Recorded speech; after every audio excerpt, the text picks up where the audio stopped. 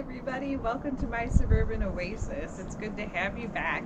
So it is January. It's cold in the garden, but there's still plenty of things to do and take a look at. So I'm going to walk you through a couple things today. We'll talk about my composting system.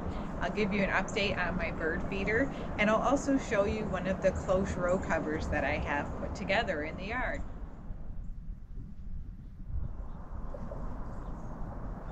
So this is the garden cloche that I got from Gardener Supply Company. It's made out of chicken wire and some other supports.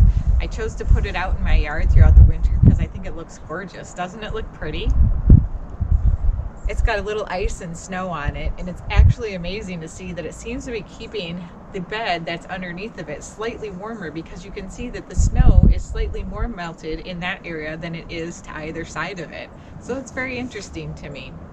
Alright, well, let's go take a look at where I moved my bird feeder to, and then we'll talk a little bit more about compost. Alright, so here we are. I had my bird feeder a little closer to the house. It was near a brick wall, and it was near a bush that's going to be a beautiful hydrangea this year. But the bush is rather small, and it still needs to grow to be able to provide some cover for the birds.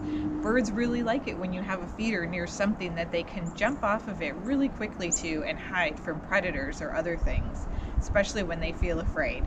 So I moved it next to my hawthorn tree, which I know the cardinals and other birds really love. They like to eat the berries on it, but the berries are almost gone for the winter. And already I can tell the birds love this location much better, and I can still see it from the window while I'm working during the day, so it's super exciting. I've had the bird seed in there for about a week. There isn't a lot gone yet, but I can tell that it's gotten smaller, and again, I'm seeing lots of birds come to it. I don't think they're completely out of their food that's naturally sourced yet this winter, and it is the first year that I'm feeding them. So as we watch it, we'll see how quickly they eat the bird food and how quickly I need to refill it.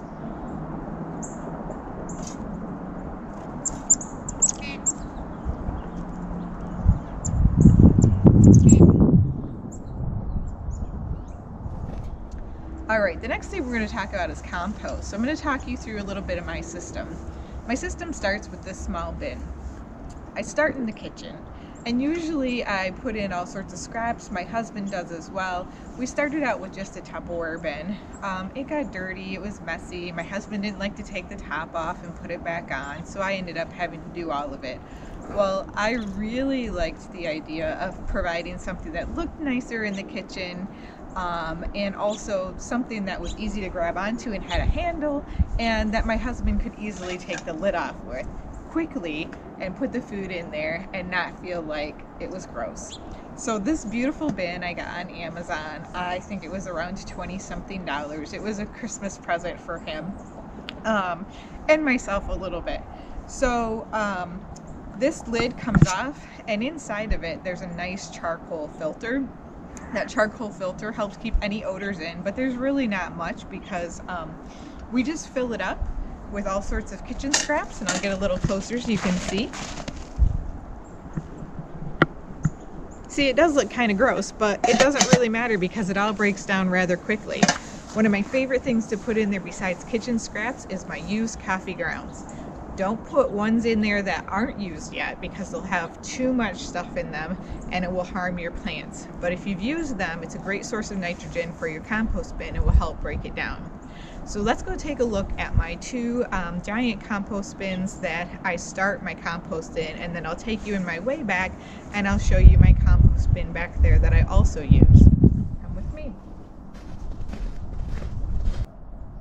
Okay, so I think everybody has an ugly area in their garden where they try to hide the little pile that they have. My pile's pretty big, but it includes two really big compost bins. They're open on the bottom, so it helps to keep the moisture in, and then the worms and other kind of life can just climb up underneath of it.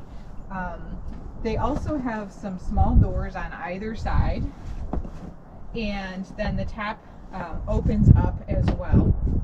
The doors on either side that push up, you can take a shovel and you can dig out some of your compost that's ready.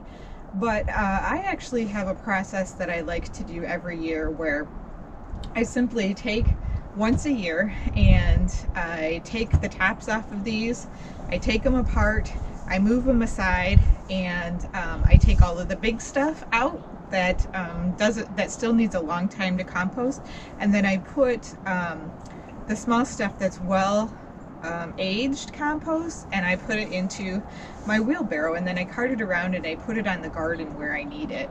So this year I got at least a whole cart full of fresh, wonderful compost that will give my garden the nutrients it needs this year to grow some wonderful vegetables. So why don't you come in and take a closer look. I'll show you how I empty the compost.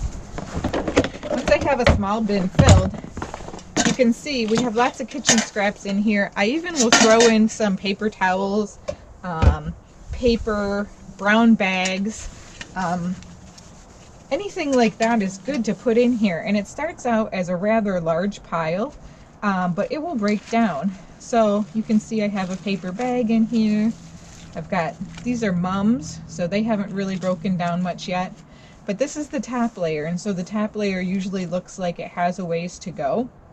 There's lots of bacteria, insects, all sorts of things in here, worms that help to break it down over time. I do passive composting. What that means is that I don't do a whole lot of work. I let the compost do its own work. I let nature break it down for me. And then, like I said, every year I'll take these apart, scoop out whatever big chunks are still in it, and put it back in. When I do that process, I usually end up with only about half of one bin, and that's all that's ready to go and get the pile started, because it will still have lots of good bacteria in there and all sorts of things that will help the next batch get started. And depending on which one is the most full at the time, as the other one goes down, I'll go ahead and put some more in the other one. So you can see this one has a little less table scraps in it right now, and lots of ferns from the fall that I cut back, and it's already almost down halfway. So by springtime, it'll probably be down another 4 or 5 inches, and I'll be able to start filling it up with green material. You watch lots of composting videos, and they'll tell you all sorts of things, like you have to put in a certain ratio of green to a certain ratio of brown. One of the things that I like about brown paper bags that they might give to you in a grocery store, or cardboard that doesn't have tape on it, take the tape off, that comes as a box that gets delivered to your house, is you can take that and layer it with any of that household waste that you have. That way you don't have to worry about any smells. The only thing that I sometimes do to this that makes it a little less passive is putting some water on it in the summertime when it gets really dry out. That just kind of helps keep the temperature up and keeps all of the things that are alive in there, like bacteria and insects, happy, and keep on grinding it down. All right, now I'm going to take you in our way back to the big compost bin that we created and show you how we use that.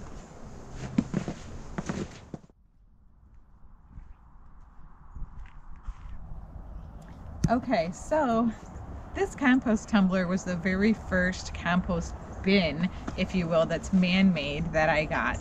I got it because I heard all sorts of wonderful things about it. It said how fast it worked, yada yada yada. A couple years later, I hate it. I mean, I don't hate it, that's a strong word. I just don't really like it. It doesn't work as well as those big other bins work for passive composting. You do have to turn it. It doesn't collect rainwater like the other ones do. It doesn't go down into the ground, so it doesn't get all of that wonderful life that comes directly out of the soil to help eat it. So I've moved it back here in the way back. I'm going to continue to use it, but it just takes a whole lot longer. Maybe it's great for those of you who do more active composting and are willing to, you know, pour water into it and spin it every day, but that's not my game. I don't like that. So it's all right. I'll continue to use it. I won't get rid of it, but I'm just going to use it in a different way back here. So next to it, I have this really great big bin. This we built last year in the fall. It actually was a day when we first got a whole bunch of snow, and my husband and I had gotten all of the materials together, and we were planning to do it, and it just started snowing everywhere. And we asked ourselves, do we really want to do this today? And we thought, why not? what difference does it make if it's snowing? It might be kind of fun to make in the snow. I kind of thought a little bit about my grandma and grandpa who used to build things out in the wilderness when we were doing it. It was super fun. So we got it done. We used just the same stuff that I put around my trees when I try to protect them from the deer. So it's 4-foot high fencing that comes from the Home Depot in rolls.